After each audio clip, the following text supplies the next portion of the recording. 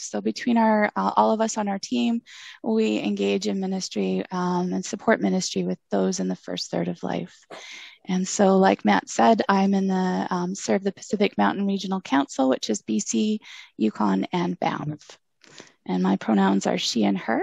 And I come to you from the traditional and unceded land of the Coast Salish people, specifically the Semiahmoo, Kwantlen, Katzie, Wozniak, and Stolo people who speak the Hunkaminam language. So I have been a part of the United Church for some time and involved in terms of camping ministry. My experience has been pretty extensive with a group called Camp Spirit. Pamela Evans is a part of that group as well. And that's day camping experiences for children and youth in partnership with local congregations. So I was thinking back to last year, we were able to run camp and it was completely outside on the grass. And that was quite the learning experience. And myself as a child, I was raised in a camping and fishing family.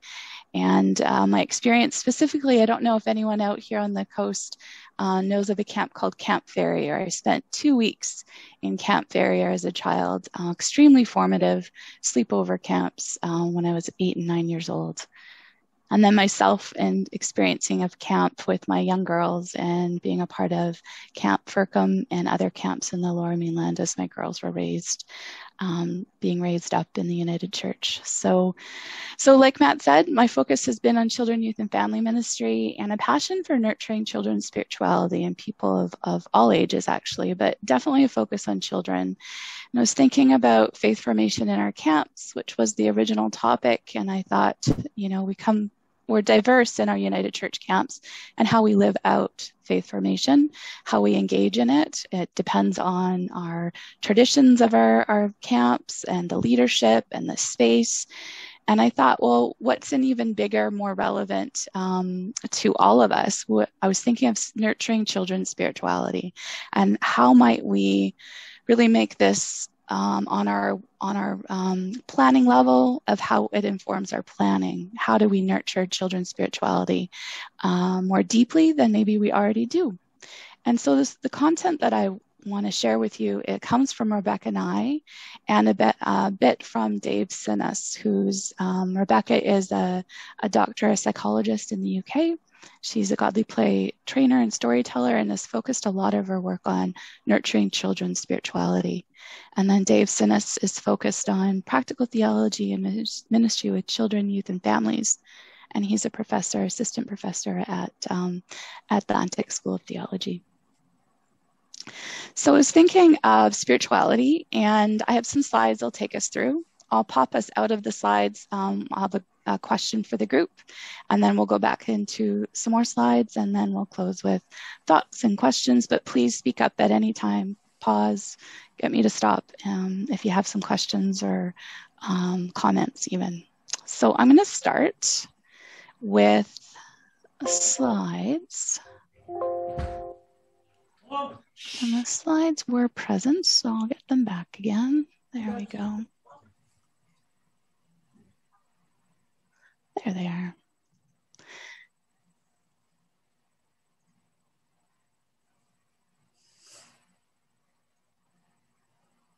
There.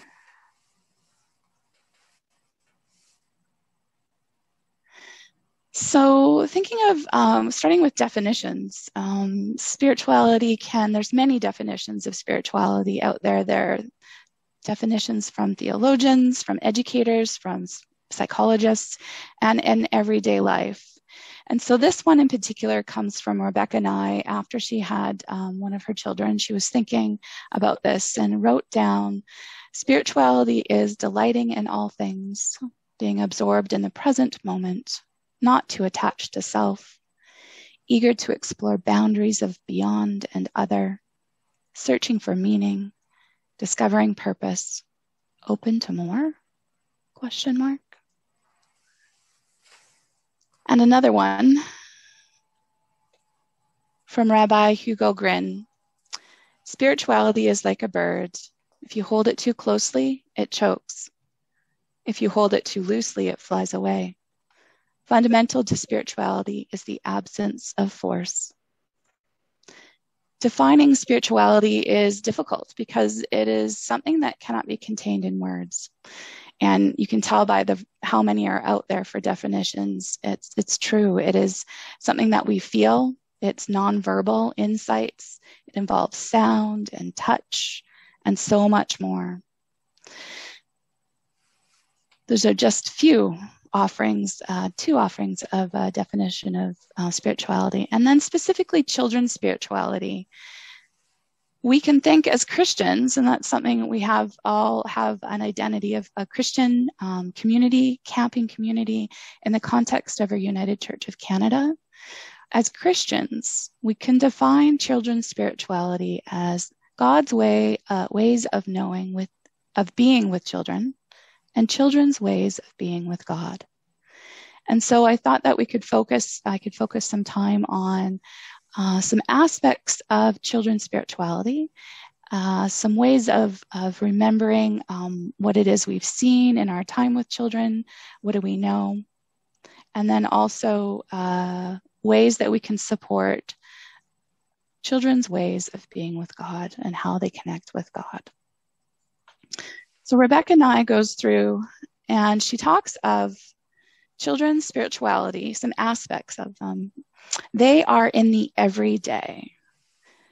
Their spirituality doesn't just happen in any particular time or place. It happens in the everyday moments of children's lives. And they can easily move from the deep and profound statements, engagements, to the everyday ordinary. That's just as deep and profound for them, but maybe not for us. And so because of that, they can also be described as being erratic.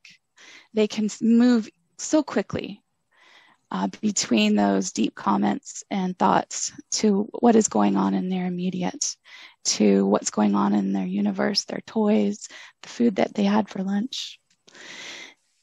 Another aspect of children's spirituality is that it's verbal and nonverbal. So children, we remember, often don't engage in expressing things with their words till much later in life.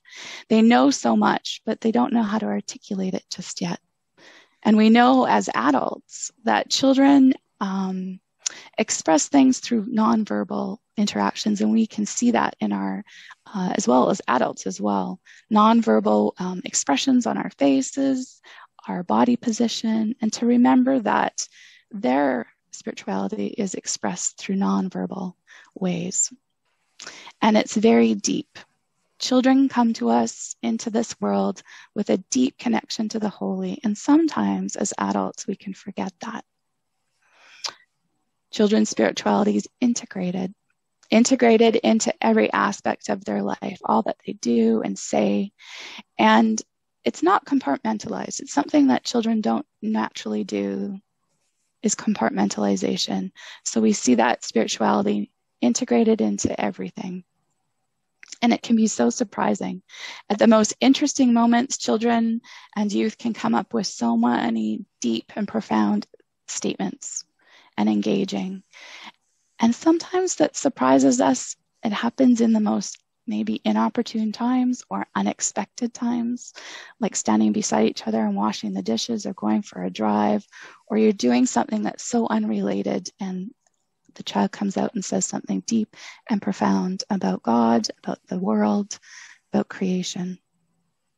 And sometimes children's spirituality can be challenging to us, especially when their imagination is engaged. It's so present and clear, and sometimes that imagination can feel challenging to us, depending on the context and when and where children speak and engage in their spirituality. And finally, we need to remember that children's spirituality is endangered. Children, much of our lives have become programmed and scheduled, and so they're missing time and space to engage, to focus, to be present in the present moment. And I think that's something that our camps can provide children, provides us an ability to be focused in the moment. That's a precious thing.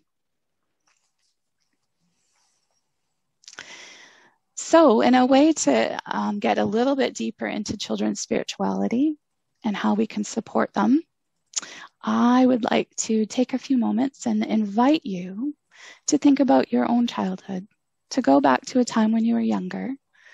And did you have a favorite toy or game or way of spending time? And how did it make you feel? So I invite you to take a moment to think about that, to write it down. The time when you were younger, where you had a favorite toy, game, or way of spending time, and how did it make you feel? And after a minute, I'll invite us into a time of sharing if you feel so called.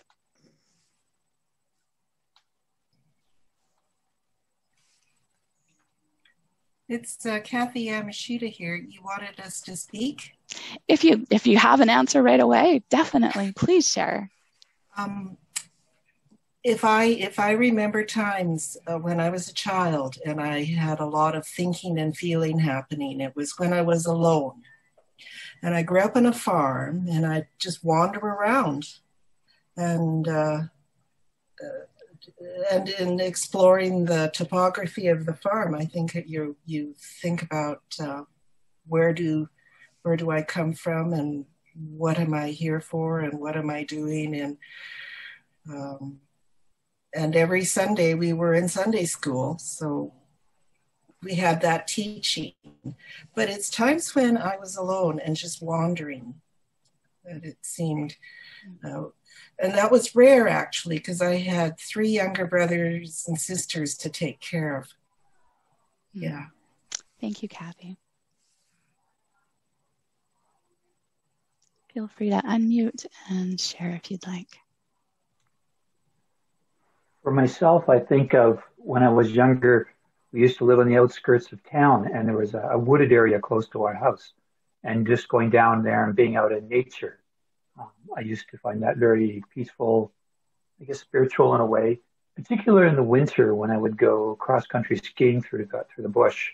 We used to call it bushwhacking, but it was always so quiet, and it was just a very peaceful kind of time. Thank you, Rick.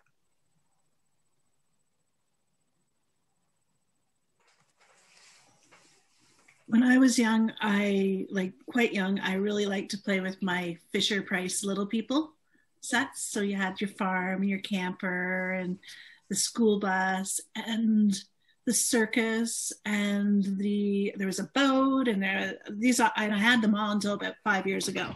And there was just so much imaginative play that was done through that, and it also helped you role play relationships and caring for others and caring for animals, because there was the farm and there was the circus, but it really made me feel like anything was possible, and that you could really expand your horizons if you took the time to do so.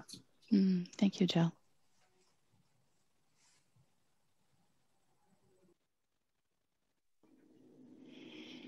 Kathy, did you have your? Yeah. I just think of the very important times were when I was laughing or crying.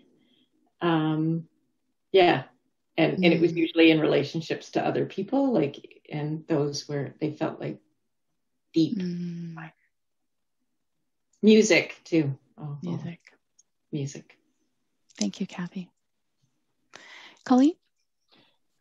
When I think about it, I did a lot of cleaning and organizing and setting things into where they needed to be. So my grandparents had this trailer that didn't get used very much anymore.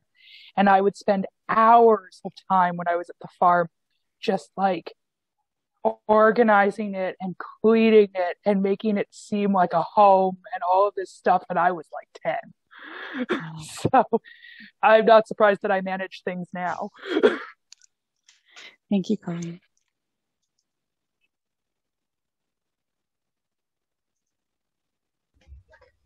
Bria? Yes, I was just remembering times we went often out to our aunt's camp, and Lake Superior she was on Lake Superior, and the force of nature at different times, whether it was quiet and peaceful or roaring in, but that feeling of constant replenishing or constantly coming back, I always found that very peaceful. Thank you, Ria.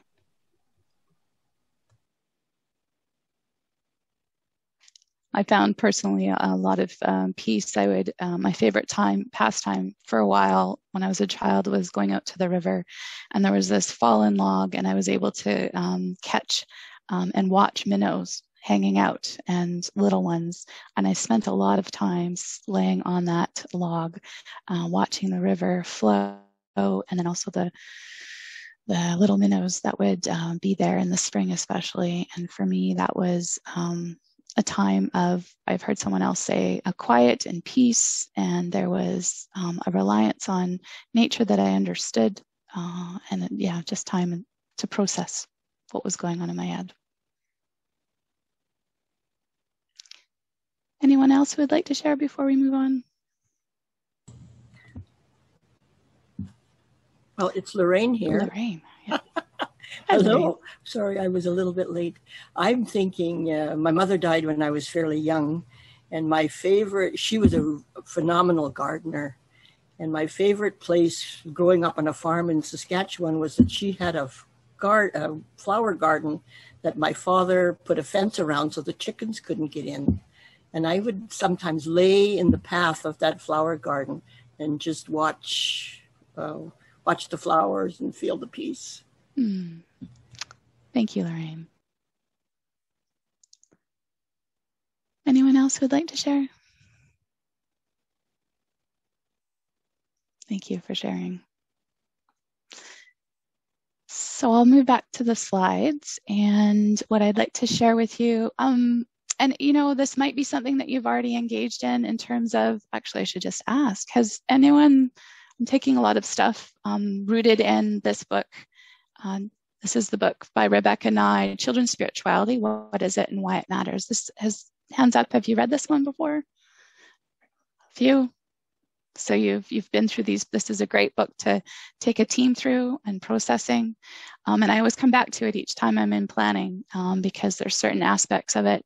You can't do it all at once. So just bit by bit, what part am I working on now? So if you've engaged in this book before, hopefully that you'll find a piece that you will take with you today and maybe take into your planning for the summer. So I will share my screen. And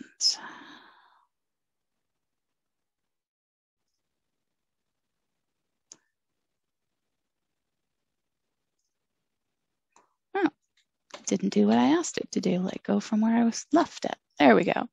So Rebecca and I, she's pulled out, given us the acronym of SPIRIT.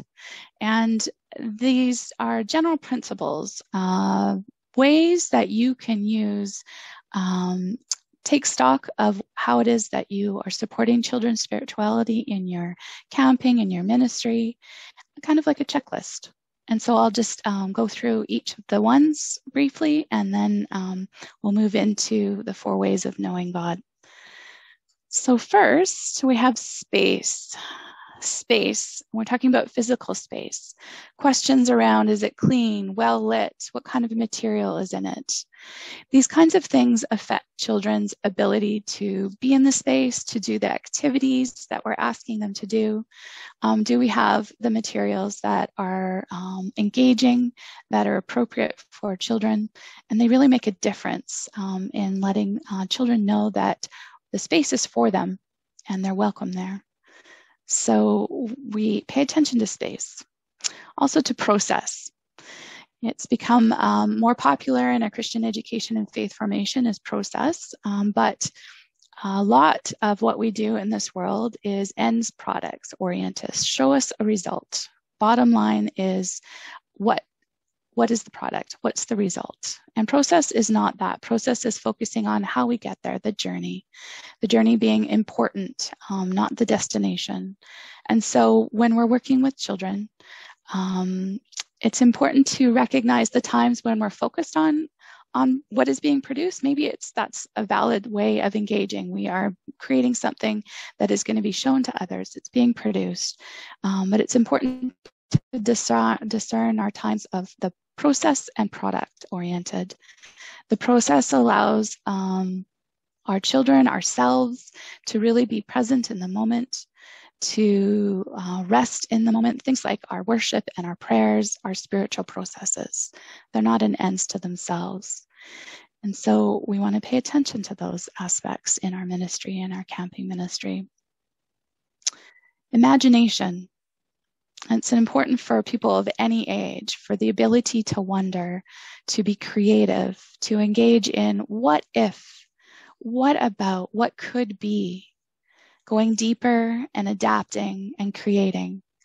Imagination is a rich source to uncover what it means to live out the kingdom of God here on earth. And relationship. Beginning with ourselves as leaders, as ministers, what kind of relationship do we have with the Holy? And we need to be working on that. All our leaders need to be working on it, have some semblance of what that means before we're working and supporting others in their relationship. And so how do we create space where children can engage in relationship with each other that's safe, that's brave? How can we support and work in ways that they can engage and be in relationship with the Holy? And next comes intimacy. And so when we talk about process and stability and imagination, and then our relationships, then the next level is the intimate knowing that God knows us before we were born. And it's important that we know in our hearts of that intimate awareness, and that happens with children, and children have an intimate relationship with the Holy. So what do we do? How can we support that really deep connection to the Holy?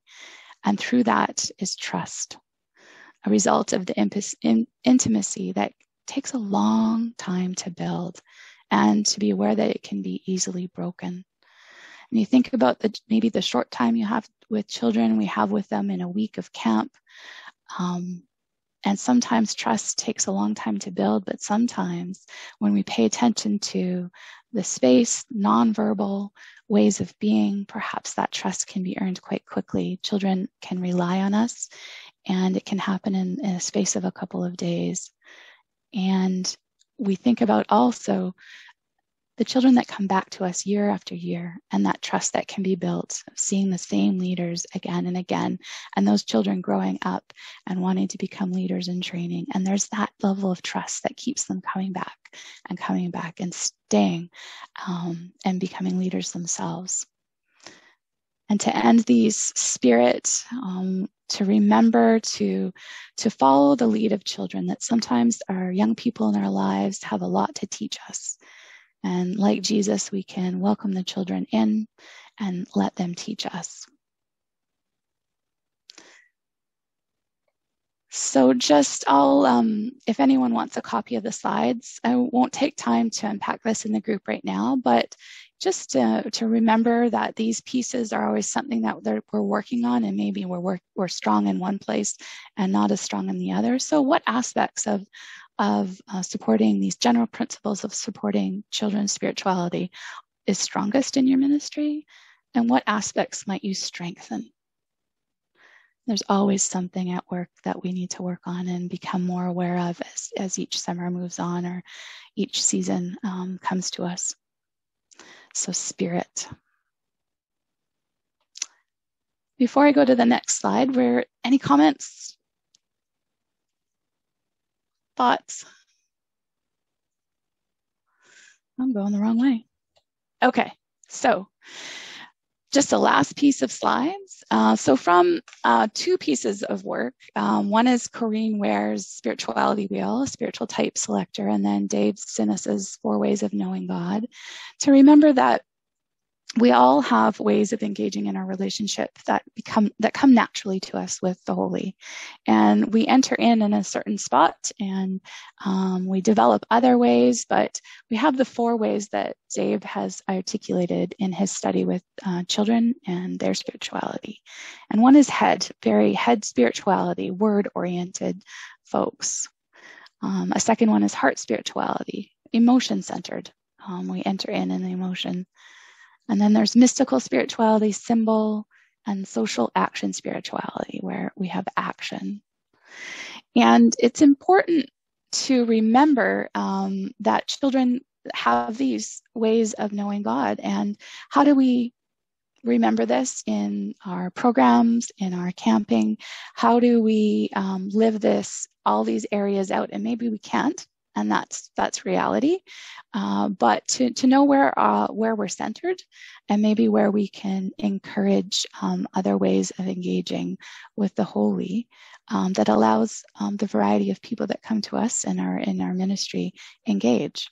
So I've pulled out some best practices for each of the 4 areas. So head spiritualities, practices that nurture word-centered children and youth. Focusing on the Bible, but not being limited to the Bible. Encouraging our young people to read the Bible and using it as a mirror for their own lives to inform, form, and transform. A place where we can start to make meaning and go deeper. It's helpful to be aware of human development, the stages of cognitive development, faith formation, what language, how we make meaning at the different ages of our life. It's important to avoid dumbing down, to make accessible language, use accessible language, but not dumbing it down. And encouraging co-learners and welcoming questions, ways to help nurture those who are word-centered. Next is heart-centered spirituality, practices that nurture those who come in through emotion. Don't be limited by fads. Music that children listen to in their congregations can help have considerable impact on them in years to come. Expose them to different styles, and I know camp is really rooted. There's often traditional music, but don't forget about the lyrics, because the lyrics are important for those who are focused and centered in the heart. It can help or hinder their connection to God, those lyrics. So paying attention to those. I'm sure you've done this before. Create new lyrics to a familiar tune. Help them make their own music. Encourage them to go beyond music into dance, drama, other forms of art. And make room for including children and youth in our times of worship and praise. And I know that's something that we do quite well in our camping communities, but just to remember to seek out ways for younger people to engage in leadership and worship. Mystical spirituality, practices that nurture symbol-centered children and youth. Praying matters. Keep things open. We're good at getting back to nature, paying attention to pace and volume, nurturing a sense of mystery, reverence, and awe. Symbols and rituals are a key way for symbol-centered children and youth to engage in their relationship with God.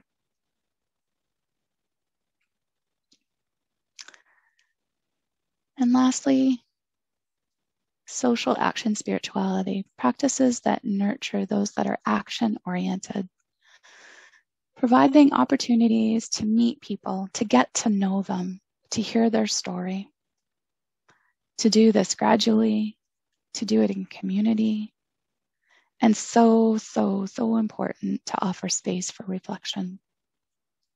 What just happened? Where was God there? How was God present in meeting the people, doing the work? How is our faith story, the story of our faith, of our lives, connected to the people that we're meeting and the work that we're doing?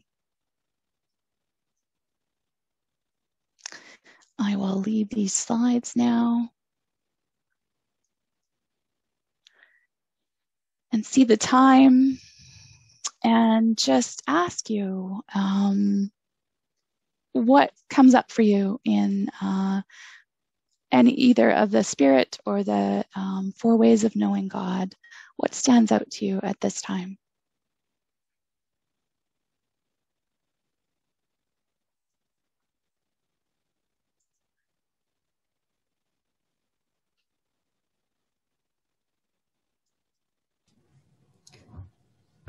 Robin? One of the things that's stood out for me in the 4 ways of knowing God is actually just how well we do that at camp. I mean, that's something that camp can do so thoroughly.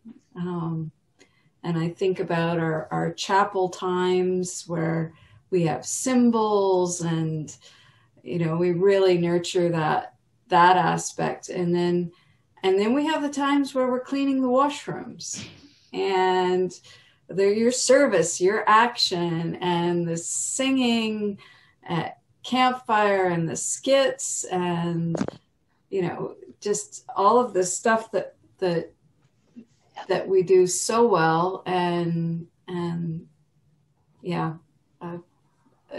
it's a wonderful opportunity that we have at camp. That's like no other place.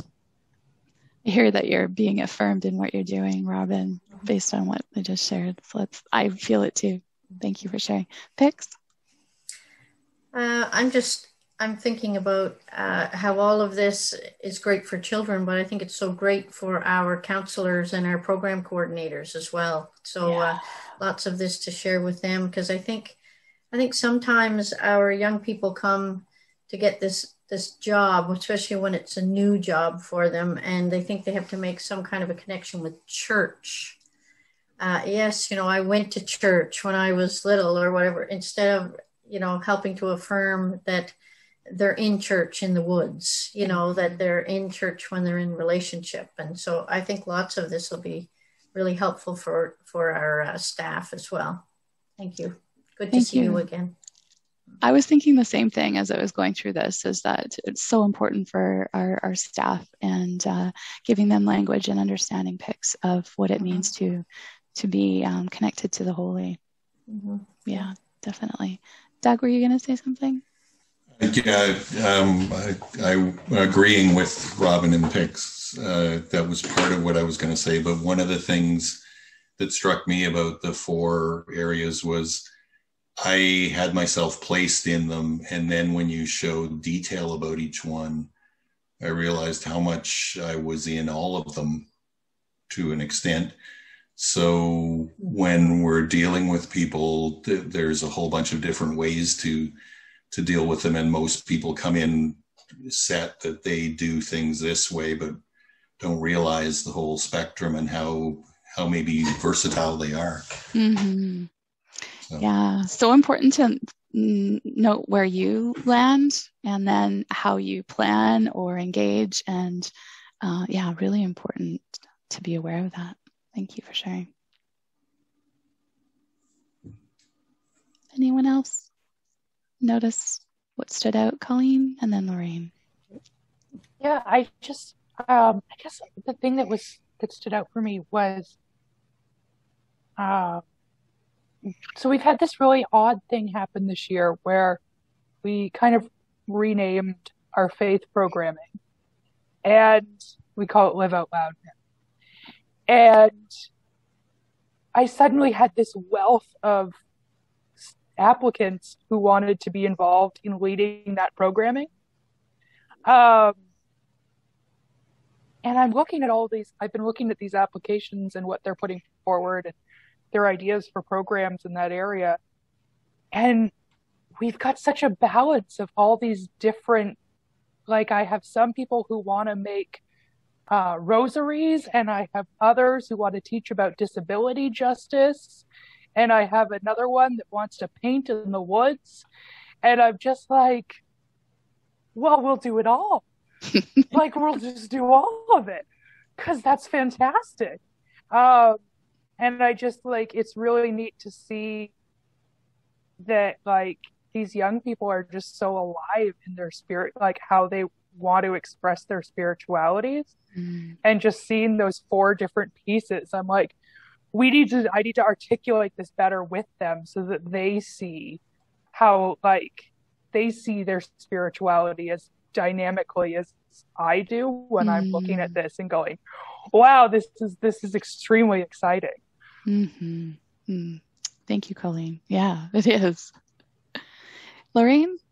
Hey, well, I was thinking about at Mackenzie Camp, we usually have our campfire, and then they walk to the chapel carrying a light into the chapel area, and how important that song that we sing on the way to the chapel is, and then walking out again in silence, and how spiritual that is. I mean, as well as singing and playing when you do dishes and everything else. And I'm also thinking, so if we have camp this summer, how are we going to do that and space out? I just, anyhow. Yeah, that's a whole level of complication. Yeah, I mean, we're looking at maybe doing camp family gatherings. So every family has a cabin. But how would you do that? Anyhow, it's lots to think about. Very rich. Yes, lots. Kathy, Douglas? I think Harry had his hand up first. Harry, then Kathy? Harry first. Okay. Okay, there we go. Yeah. I guess I'm looking at this from a slightly different perspective. Most of our kids are coming to us because they've been beaten down by Christianity in the church. And for me, when I look at camps looking at becoming affirming, it's going to be a very thin line to be able to talk to them and still be able to, and I'm not trying to put everybody in the same box, but what we see is we have to be very, very careful because of the I won't say harassment, but just the general negativity of being gay or whatever with in a Christian background, no matter where you're coming from. Yeah. And if you have kids that are coming to an affirming camp, most likely they're United Church camp kids or United Church kids, which makes it a little bit different. But what I don't see in any of the circles or whatever is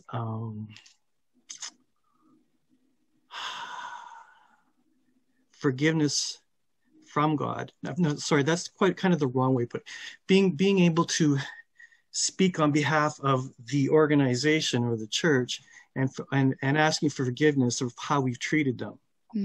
And I don't see that anywhere. All I see is us building it up rather than having to tear it down first and coming to their level and bringing them up. And it's just an observation. And to find counselors that can work with our youth at that would be amazing. We work on we allow the whole spiritual thing, and they can we can't do chapel because you're going to exclude some and so forth and so forth.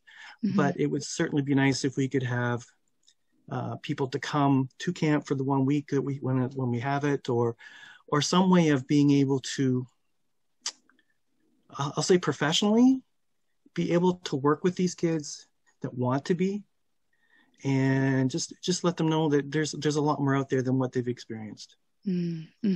So that informs like that awareness in all of this, how we engage in spirituality, the hurt that's been caused, and that big picture that's missing from what I've just shared. Thank you, Harry, for sharing that. Very relevant. Kathy? Yeah, thanks, Harry, because I was kind of going to that sort of space. I don't want to call it the elephant in the room, but certainly when we're talking about faith and tradition, it's such a gamut of what comfort level people have. But I can't help but say, our United Church camps, this could be the only place a kid does hear about God and does hear about love and divine and Jesus, and having sort of it does need to be somewhat professional. Like there does need to be, and I don't know if that's the right term, not that like you don't have everything as well. Like you don't need professional people to teach spirituality or whatever professional might mean, but deep love and inclusion and naming some of the scripture, you know, where in our tradition, because we're a United Church camp, like we're a church, so we're Christian, but being able to name it, and hopefully if they've been hurt by it, in a way that they hear it in new ways, that they can say, oh, this tradition that's in my life might offer me something to move on. So the whole, we can't not talk about this stuff without saying, where are we on the balance of it? Thank you, Kathy. Any other thoughts on being informed in this way, specifically in supporting LGBTQ plus youth, children? Pix? I was just interested to hear Harry talk about camps becoming affirming. We haven't officially gone into a process, and I'm not sure we even thought of that, Harry, so thanks for even using those words, but we've just tried to be much more specific in our language. For instance, our applications, it specifically says we accept applications from all genders, all faiths, all orientations. You know, we fly the rainbow flag. We try to make it overt in our welcome, I guess is the way. And I've already had, you know, so we had 2 summers ago, a young person who was working with us and came out to the rest of the staff. And this was the first place that he had come out and couldn't believe it, that, you know, a church camp was the safe place for him, you know? So, I mean, I just find those things really encouraging and inspiring and all of that for all of us. And I think our young people who are the staff maybe have a much better handle on that welcome than some of the folks that are in our churches, you know, but so we can just, I think we can just live into that kind of welcome, you know. So this year we have a trans person who's on our staff, and we have somebody who wants to be a CIT who's just come out as non-binary, you know, like I'm just being kind of wonderfully excitedly blown away by that, you know, in our little camp in PEI, as a person who has been in a same gender relationship for over 20 years, you know, I'm just like, yeah, you know.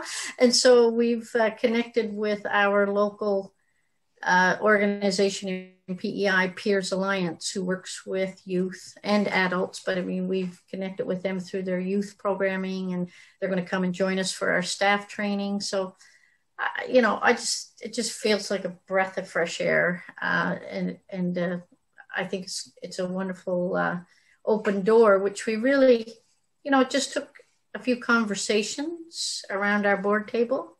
It took me saying, what about this language on our application? And everybody said, oh yeah, that's good, you know. And what about we fly a flag? And oh yeah, you know. And it just was just needing somebody to put it out there, you know. So I think we'll work at it. We want to be ready, you know, like Harry said, for those kids and youth who think maybe this isn't the place. We want them to feel right away, day one, this is the place. You can be safe, you know. So we do have such a fabulous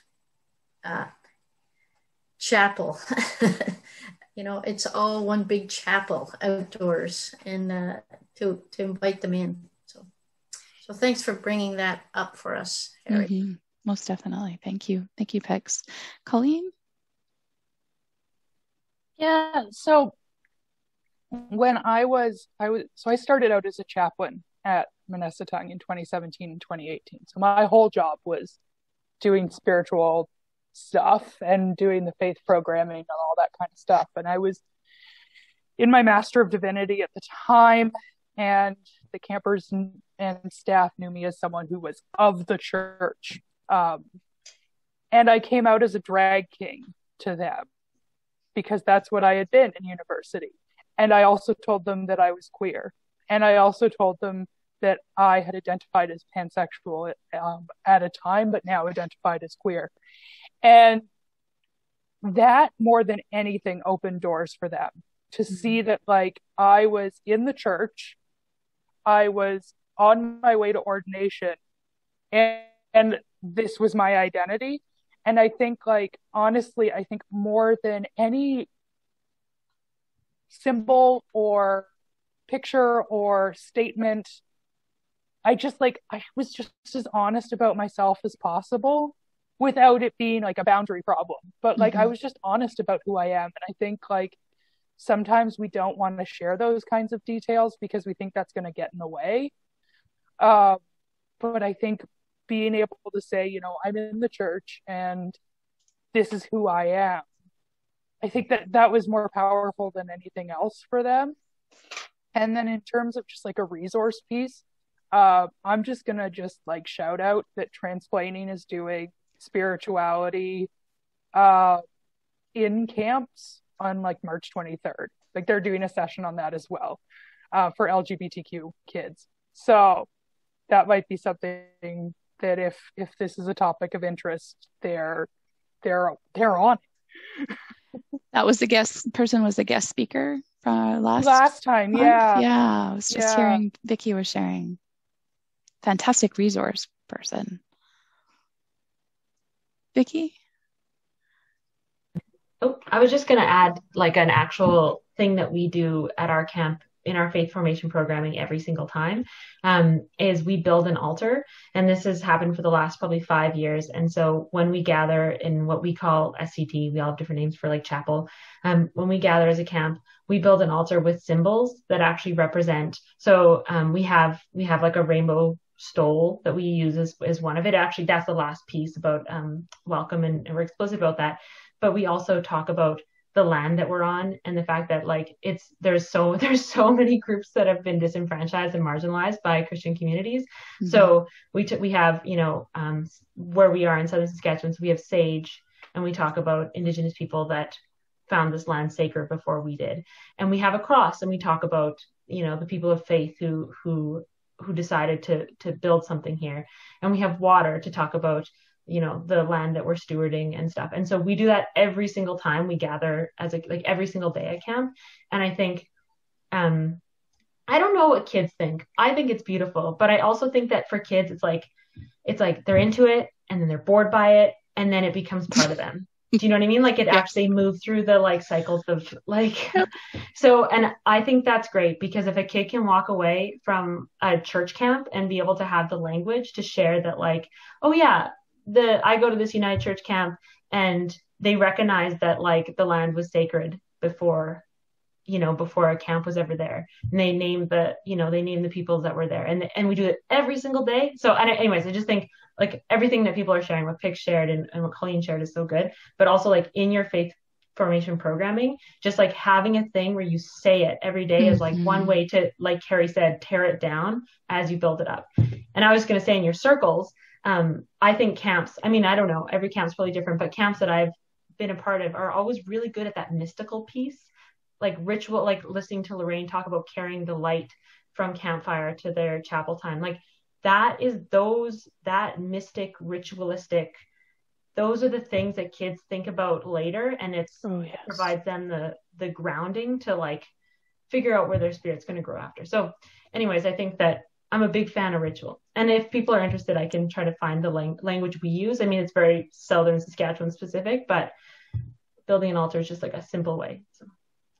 Thank you, Vicky. Ritual, repeat. Definitely. I'm with you on that one. Yes, I think there's could you share, Vicky, please? I'm just noticing the time. Any other final comments before we close this focus time of conversation? I just want to add quickly, Mackenzie Camp is an affirming camp, and we've been blessed with our chaplain for the last little while, but I don't know how much time we've spent on that at our staff training, because I'm not a part of all of that. So that was a really important thing for all of you to bring up, Harry. and all of you. And the other thing I was thinking is I don't know whether other camps, but we always apply for the Aboriginal grant. And we always ensure that we try to have at least one Aboriginal camp counselor. And so then they're visible. And so that's an important part of who we are. And especially with this Fletching band being right close to us, and their children come to our camp and so on. So I'm pointing that out, that there is a grant available for things like that. Thank you, Lorraine. I was thinking of Camp Spirit as well, and our training with our staff, and spending the time on language and unpacking language and how it can be a block or an opening, and how we engage in that, and how we use our language with young people, children in our care, and being inclusive. So we spend significant amount of time. The last couple of years, I think we've been focusing on that and going deeper. Pamela, did you want to say anything more about that training? No? Okay. But there's always more to work on, definitely. Any other final comments before I have a prayer to close our time together? Oh, thank you so much. We spend a lot of time. An hour's not enough. 40 minutes is not enough, but there's a lot. I've written down a lot for myself. So thank you. I feel enriched in spending this time with you all. I have a prayer written by Christine Aron Sign called Let Your Life Speak. Let God's love speak to you of the wonder of who you are, the beauty of who you are created to be. Let God's love speak to you of loyalty, generosity, and compassion, of tenderness and caring and trust. Let God's love speak to you of fun and food and fellowship, and what it means to be a child of the living God. Let it remind you that God's love is so wide and deep, so all-embracing, that nothing can separate us from it. Amen. Amen. Thank you so very much, Mary, for being here and for sharing and allowing that conversation to happen. It's so great to have people like you in the church who are leading us in this ministry. So on behalf of all of us, thank you. My pleasure. Folks, just a few announcements, just to remind you that we are meeting next month on April the 12th, and that is the meeting where Carla Leone from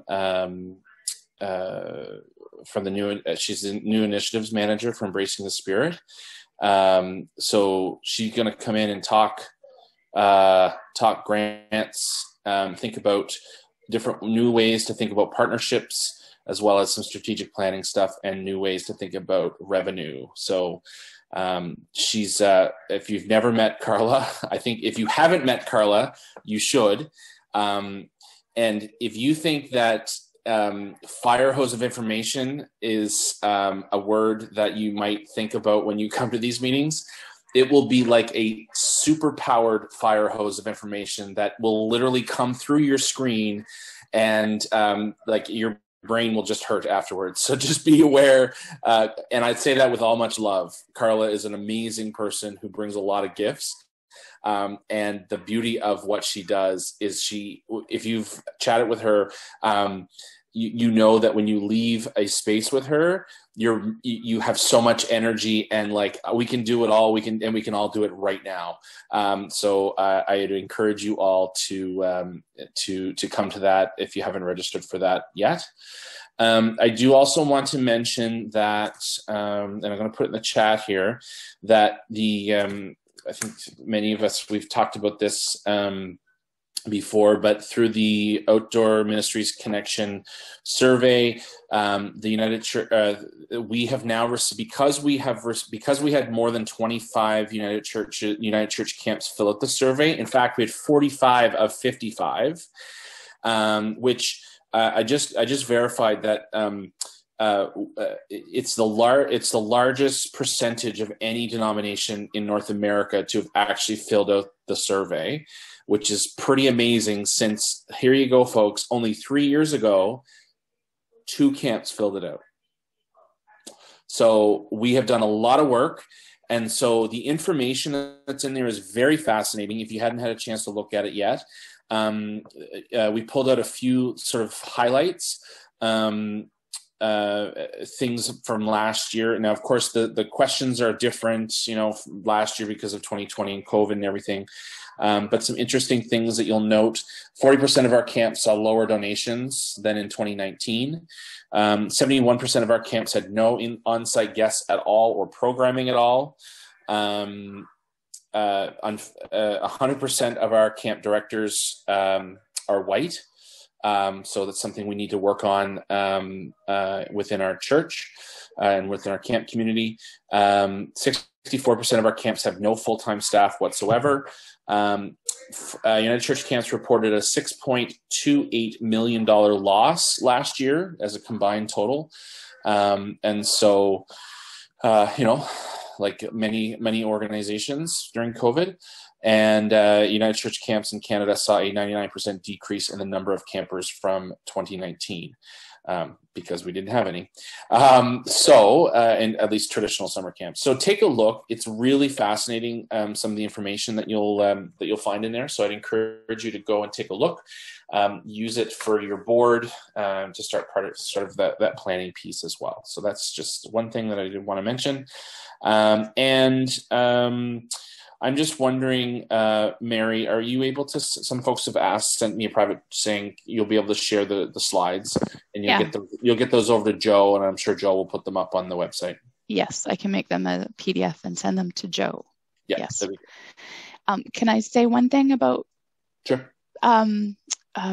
Pamela's reminded me of one of the things that First Third Ministry has been able to do is do faith at home kits and support faith in the homes. And one thing that we tried last year, we're going to do this year, is camp at home. So if you're not able to, as camps, engage in in-person camp, or it's very limited, what we're doing is adding this as in support of camping at home in your own place. So it could be that you could order them and add pieces that are specific to your camp and then send it out to your families or something thereof. So I'll just put the link to our resources in the chat.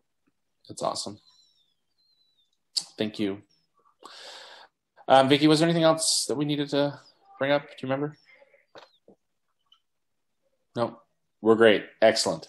It's so great to see you, beautiful people. And I hope all is well.